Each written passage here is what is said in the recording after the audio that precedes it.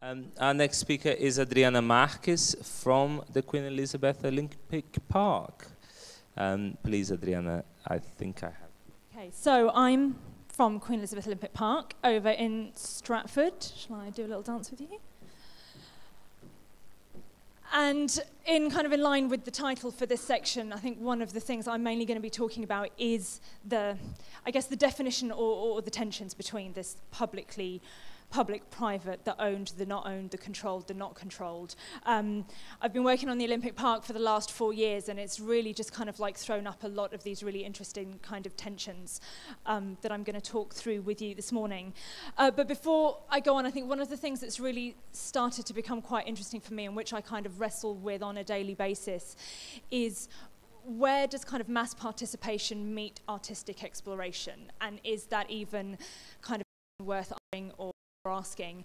My role in the Olympic Park, I should clarify, I'm head of arts and culture, so my role is both to programme the park with what I have long discussions with my colleagues about is, what is culture, what is artistic, but I also have a wider role to support the creative industries and the local cultural organisations in East London, and to just knit that together as to one area, and to make sure that the Olympic Park is seen as just one small section of a wider whole.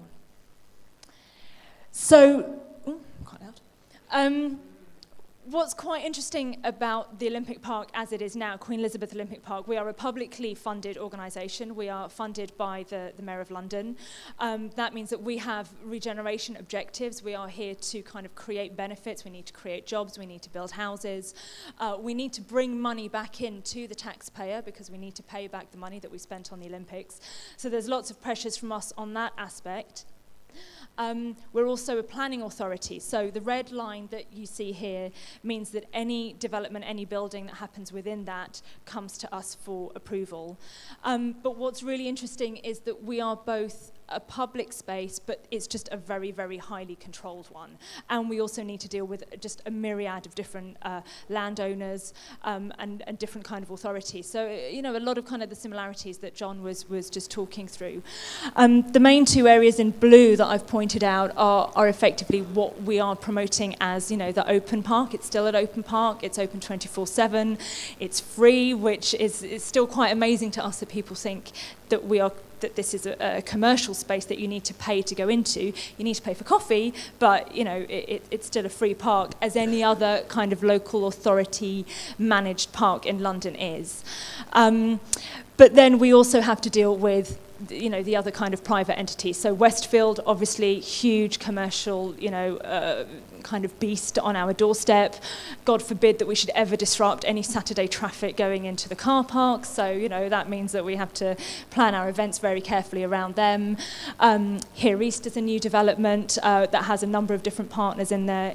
The International Quarter is owned by Lend-Lease. We also work with, all of the different transport companies, TfL. And then also you've then got the borough boundaries on there. So the land still belongs to the boroughs, but we manage it for them. And on a daily basis, I die through health and safety processes. So if anybody else is strangled through health and safety, then I would be very interested in either sharing our pain or getting some advice. So this is one of my favourite slides. Spot the graffiti, if you can. I don't know. I can't say it out loud. But maybe people in the front row can Chinese whispers it backwards. But this was probably from around 2005, 2006. It was after the bid had just been won. This is one of, I'm going to do an after image in a moment. But I think it's just understanding that it is a very sensitive development of a publicly owned piece of land. This was once known as the wilderness. It was beautiful, it was overgrown, it was derelict, it was unregulated, it was solemn, it was... I have places in my heart for both what it was then and what it is now, which is this. So the graffiti has gone, the colour has remained, and it is this new, very beautiful park, which can also be, provide solitude in the middle of a city if you go at 8 o'clock on a Monday morning. But it is also very branded, very controlled. And because of the Olympic context and the amount of public money that we spent, it's again about promoting that we have to provide a public benefit back to you guys.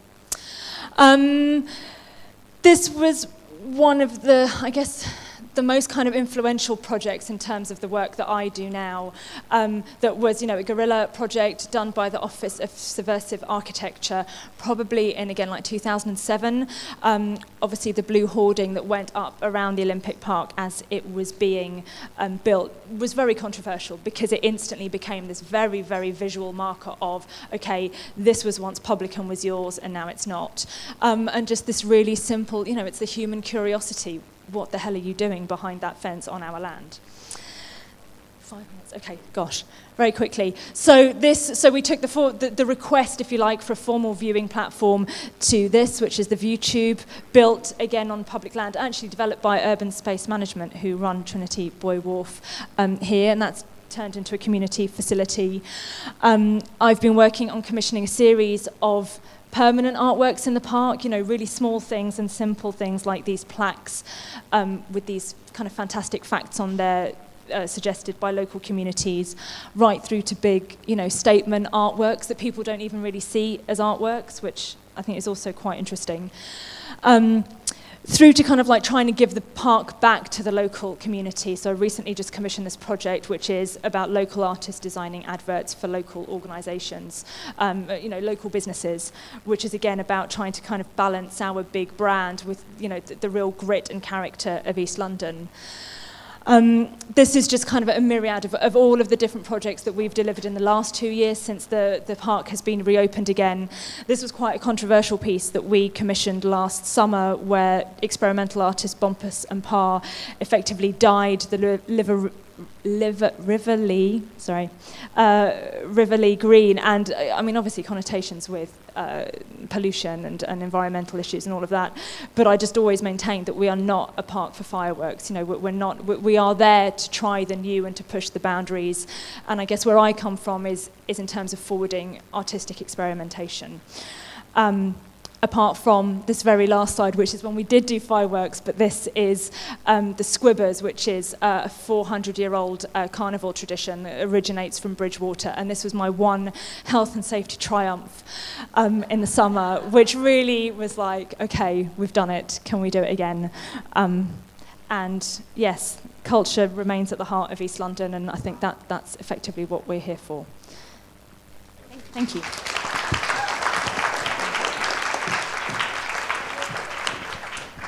Thank you, Adriana.